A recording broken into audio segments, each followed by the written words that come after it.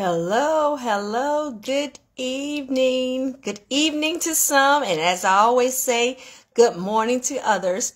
This is Apostle Dr. Shamonia Wimberly, and I am so excited to join you all for another episode of Faithful Moments. I would like to get started with a small prayer. So, Father God, I thank you for this time of fellowship. Father God, I thank you for allowing us to gather. Father God, we come before your throne of grace and mercy. And Father God, we repent of our sins, both knowingly and unknowingly. Sins we may have committed through our words, deeds, or actions. Father God, we repent. And Father God, I ask, Father God, that you will decrease me, Father God. Decrease us so that we're able to receive your word, your wisdom, and your knowledge. In Jesus' name, amen. I am excited to join you all for another episode of Faithful Moments. And again, I am your host, Dr. Shamonia Wimberly.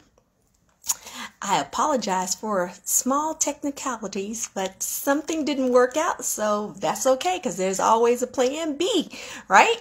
So again, I want to thank you all for joining me on today. And I want to start off with a word that the Lord had given me. And the Lord had given me a word to deliver to a group. It was a word that was very difficult for me to deliver. And God said, if you don't deliver it, the blood will be on your hands.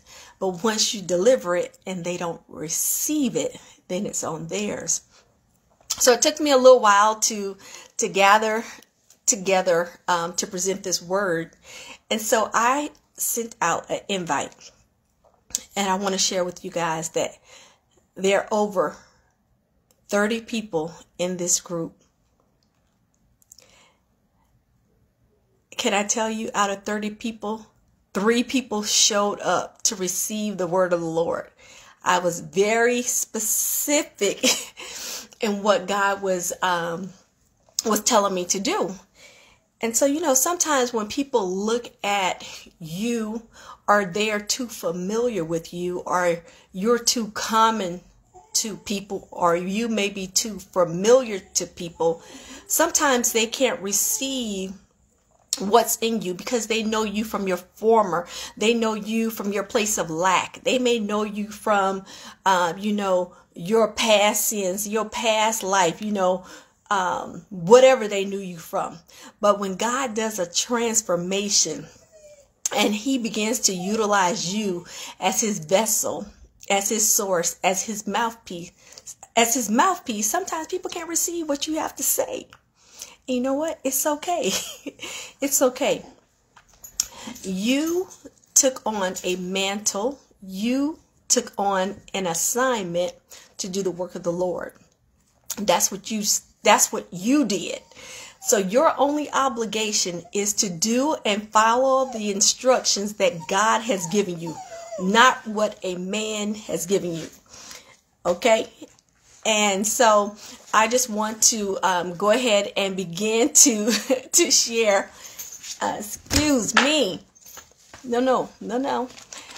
Begin to share with you what that scripture was. You know what? Am I going to share with you what the word was? Yeah, I am. The word that God gave me was to deliver and to say that something would become extinct if the people didn't begin to turn from their sins and to turn their life around. And so for me, that seemed like something so easy to say, right? But it was the group and the audience that I was going to say it to. And I know it was like blah, blah, blah, blah. First of all, we don't believe in prophets. Second of all, you know what? You're just Shamonia. You're not, to us, you're not Dr. Shamonia. You're not Apostle Shamonia.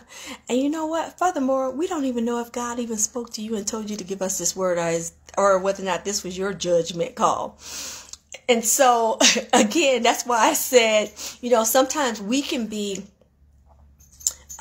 too familiar. You know, the word of God says that a prophet is never received in his own hometown, amongst his own people. So with that being said, you guys can relate, right? You may have tried to share something with your family. You may have tried to share something with your friends, and lo and behold, they can't even receive the message. Man of God, I thank you for joining us on this for you probably is morning, evening, or even this morning. So thank you so very much for joining right now. But you know, some of you can relate. Our posture with our family, with our friends, sometimes is just too familiar, you know, especially if someone is older than us, right? And they've raised us. Well, guess what? It's hard for them to receive from us. But God told me to go to the book of Zechariah. And I was blown away when I began to read where he was leading me. And so I'm going to read this to you. Remember, I said God told me if I did not release the word that the blood was on my hand. But if I released the word and they did not receive the word, or how about this? They didn't even want to hear the word. Then guess what? It's on them. So I'm going to share with you a scripture that God warns about. Zechariah is coming from Zechariah chapter 7. Zechariah chapter 7.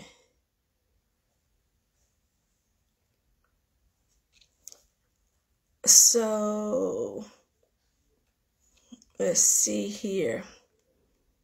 I'm going to come on down. Okay, Zechariah, I'm going to start at chapter 7, verse 7. And it said, should you not obey the words which the Lord proclaimed through the former prophets when Jerusalem and the cities around it were inhabited and prosperous, and the south and the lowlands were inhabited? Then the word of the Lord came to Zechariah, said, thus said the Lord of hosts, execute true justice, show mercy and compassion, everyone to his brother. Do not oppose the widow or the fatherless, the alien or the poor. Let none of you plan evil in his heart against his brother. But they refused to heed, shrugged their shoulders, and stopped their ears so that they could not hear. Yes, they heard their hearts. Yes, they made their hearts like flint, refusing to hear the law and the words which the Lord of hosts had sent by his Spirit through the former prophets. Thus great wrath came from the Lord of hosts. Therefore it happened that just as he proclaimed, and they would not hear, so they called out, and I did not hear, and I would not hear. I'm going to read that again. This is Zechariah chapter 13, where I am now. Therefore it happened that just as he proclaimed, and they would not hear, so they called out, and I would not listen, said the Lord of hosts. But I scattered them with a whirlwind among all the nations which they had not known. Thus the land became desolate after them, so that no one passed through or returned, for they made the pleasant land desolate. Now, is that not a word? Is that not a word from God?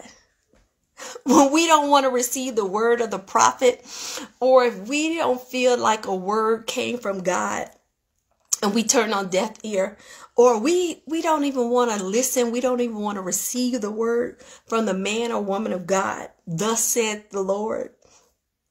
God said, he made it clear, and I would not hear them.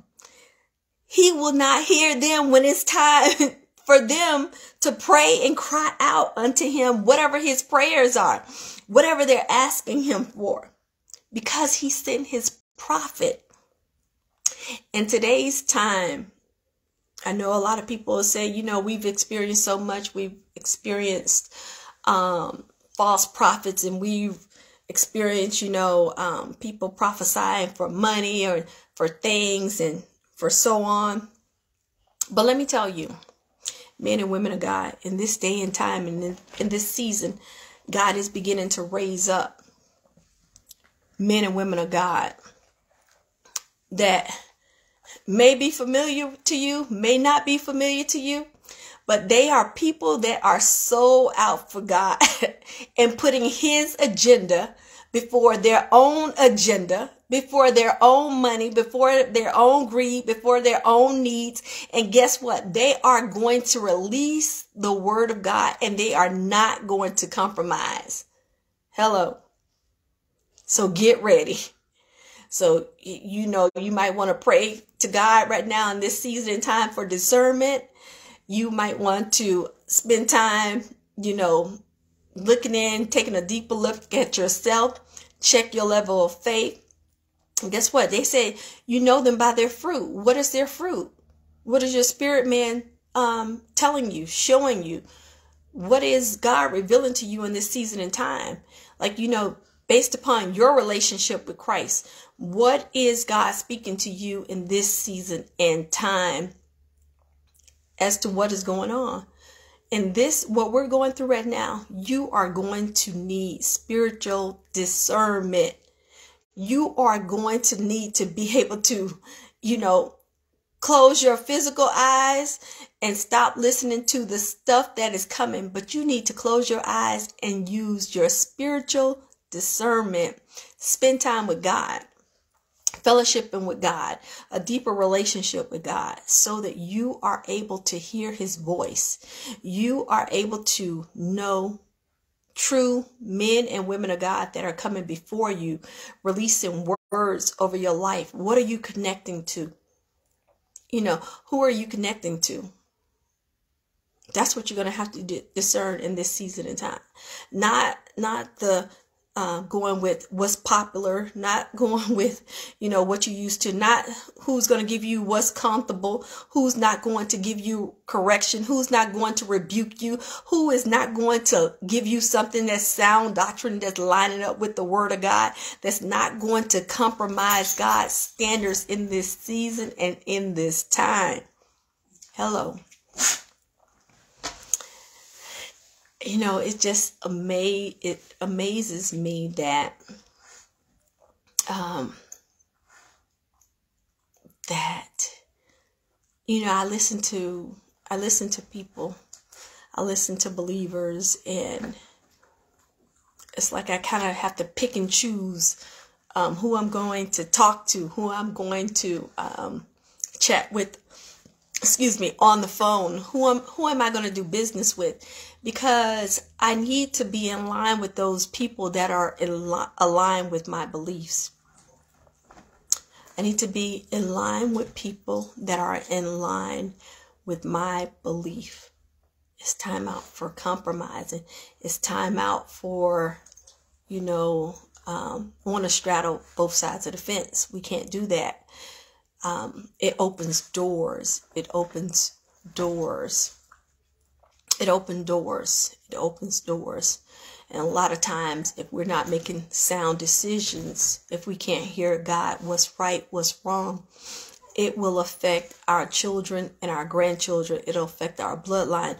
It'll affect our finances. It will affect our relationships. It will affect our marriages. In this season of time, we cannot compromise. We cannot compromise. We see so much that is going on right now, right?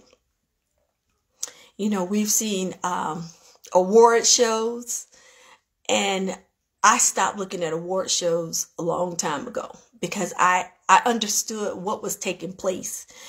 And you know, I don't know. I'm going to say this, and you know, you guys feel free to jump in and comment and tell me what you think.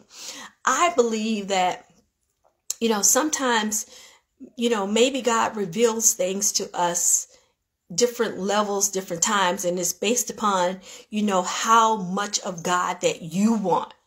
Okay. And I always say this, like, some people that are believers, they go to church and they read their Bible, they study their word, they know the scriptures, and you know, that's enough for them, that they're okay with that.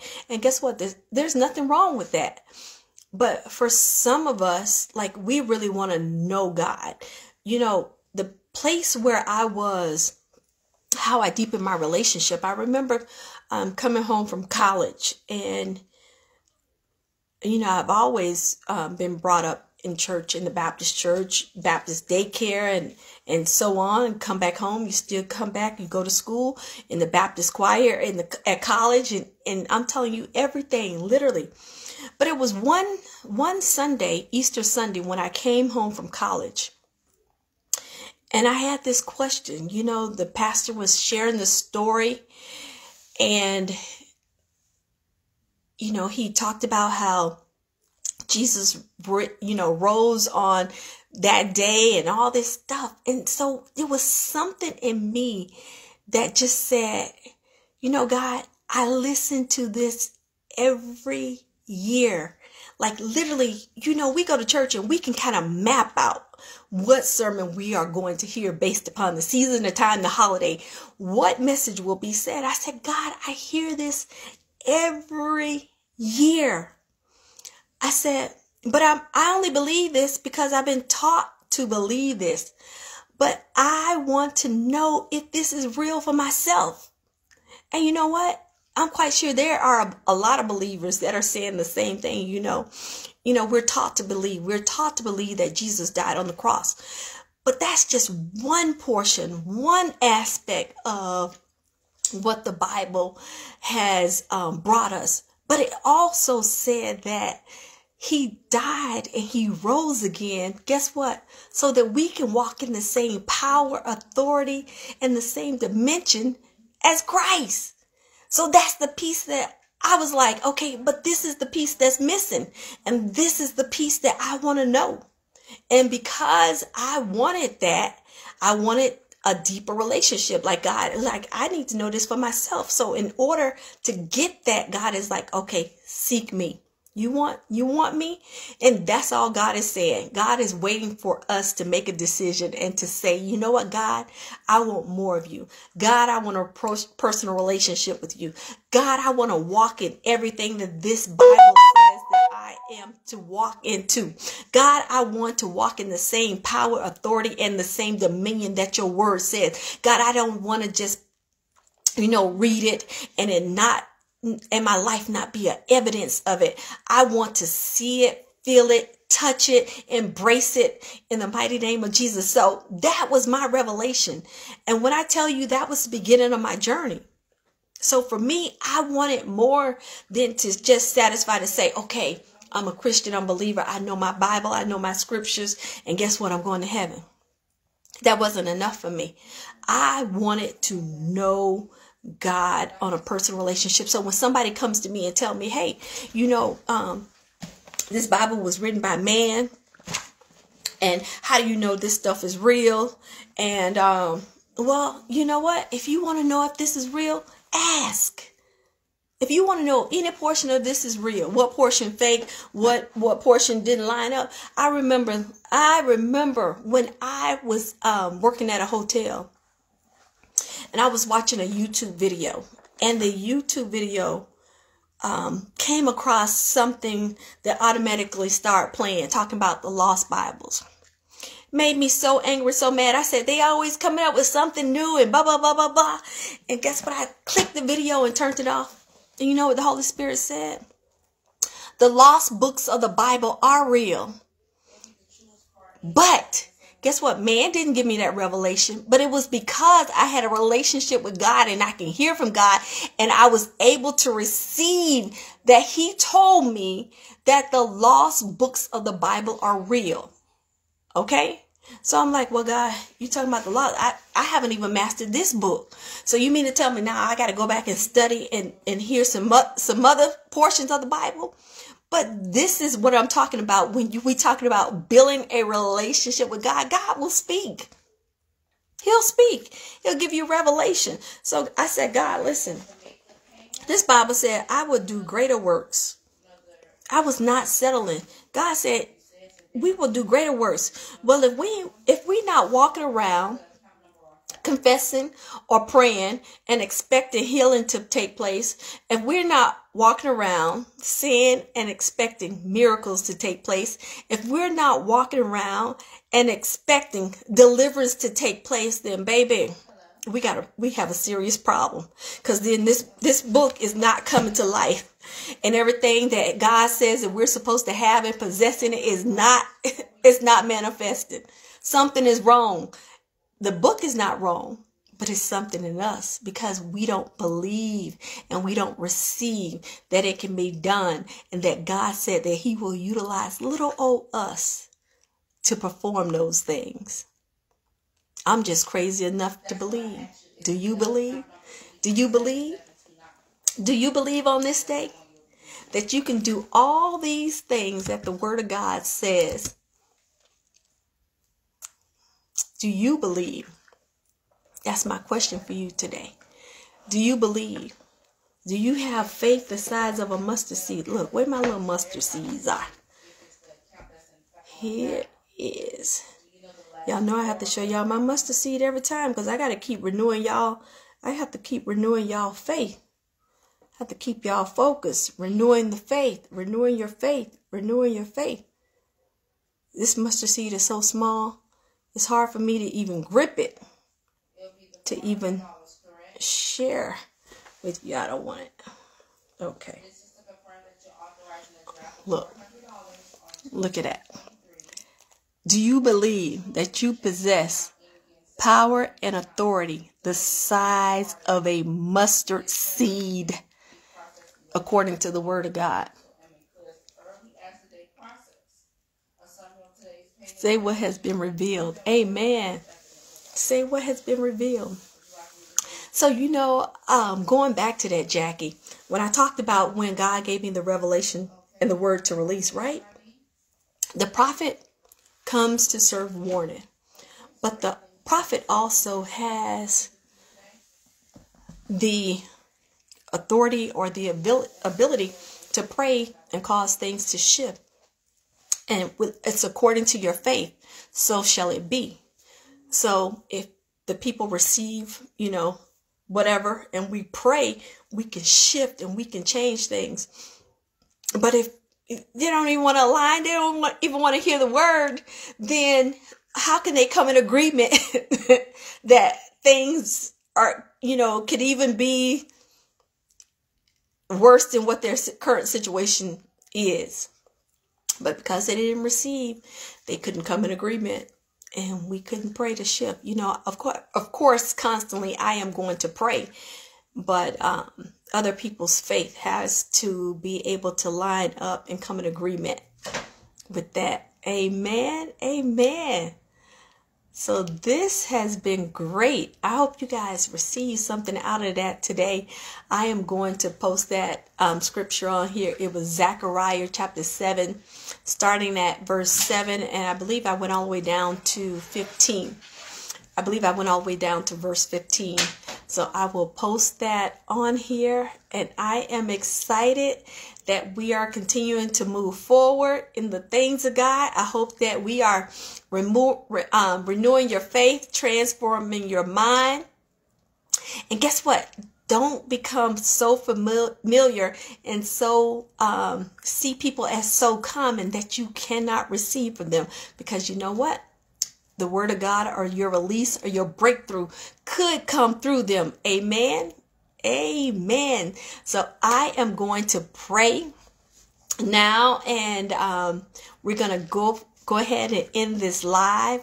If there's anything that you all would like for me to pray for, to come in agreement with you, I am more than happy to do that. And otherwise, we're just going to pray, and we are going to go forth. You guys are seeing me real natural today. I could not get this. I was supposed to upload something and it didn't work. And it was like, hey, so now you guys see me sportswear, no makeup, all natural.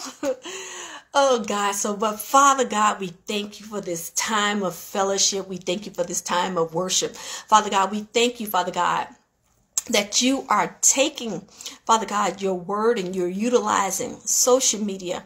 You're utilizing, Father God, men and women of God across the nation, across the world, Father God, to take the globe for Christ through this broadcast. So, Father God, I thank you right now for the men and women of God that saw your vision, Father God, and carried it through in the mighty name of Jesus. Now, Father God, we come before your throne of grace, Father God, being grateful, Father God, and we thank you for your mercy in the mighty name of Jesus. We repent constantly, Father God, because we don't know whether or not we have had a thought that did not line up with you. We don't know if we spoke something out of our mouth, Father God, that was against your word, Father God, or against you in the mighty name of Jesus. And Father God, even our actions, Father God, we repent right now in the mighty name of Jesus. Father God, I pray that you will cover each and every one of these listeners, Father God, from the crown of their head to the sole of their feet in the mighty name of Jesus. Father God, I pray that you will begin to touch our eyes, Father God, for those that are wanting to go deep in you, Father God. I pray that you will give them a deeper revelation of who you are, Father God, your spirit in the mighty name of Jesus.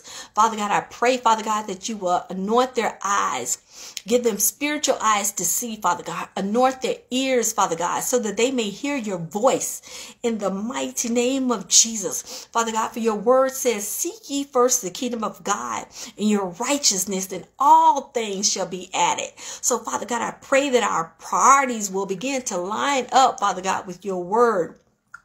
In the mighty name of Jesus, Father God, I cancel any assignment of the enemy against their life, Father God, against their businesses, against their ministry, against their children or their grandchildren in the mighty name of Jesus. Every negative word that has been spoken against us, Father God, we cancel it right now in the name of Jesus and with and by the blood of Jesus. Father God, I thank you right now for this network. And Father God, I thank you for the fellowship and the time. In Jesus' name, amen. Amen. So I thank you all, and you all have a great evening. God bless you.